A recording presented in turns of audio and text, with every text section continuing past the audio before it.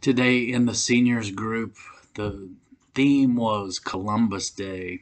So, the activities revolved around the voyage that Christopher Columbus made in 1492 and how we got here today by his expedition, for better and for worse.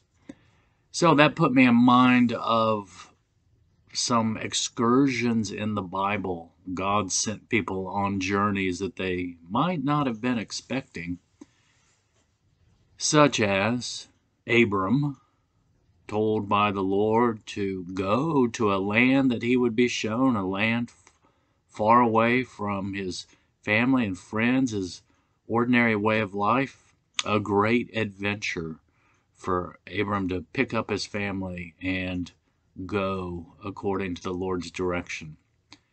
Moses also was told by the Lord to go to Pharaoh and demonstrate to him God's power to deliver his people from slavery, to bring them out of Egypt.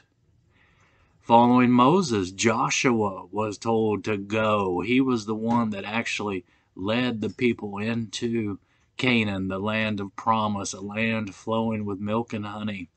He was given that direction, that mission by God. Jonah also was given a mission. Jonah was told to go to the people of Nineveh and proclaim God's law to them, to lead them to repentance and salvation. You're probably familiar with that story. Jonah resisted, but eventually he came to his senses and went to Nineveh and preached according to God's commission. Jesus also gave the Great Commission, go into all the world and make disciples, and very specifically to his own disciples in Acts 1. He told them that they would be sent out from Jerusalem to Judea and Samaria and to the ends of the earth as witnesses to the risen Christ. Paul, the Apostle Paul, of course, picked up that mantle, that mantle was placed on him, and he was sent to be an ambassador of the gospel to the Gentiles.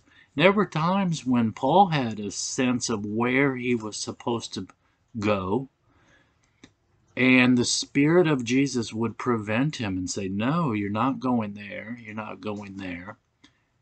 I have other plans for you. And on one occasion, it was through a vision where a man from the area of Macedonia said, we want you to come to us.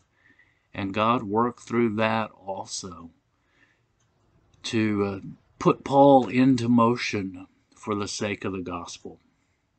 So as that comes around to us today, perhaps you can look back on your life and see the twists and turns, the moves that you made, the places you've lived and gone, and how God was directing that, how he intended to use that to lead you according to his purpose. And of course, today, we want to be responsive to that, to hear the Lord's call, to be obedient to Christ's commission, and to offer ourselves for the Lord's purposes, where he wants to take us, how he wants to use us, knowing that all of our paths in Christ, directed by the Holy Spirit, lead into the everlasting presence of God. Amen.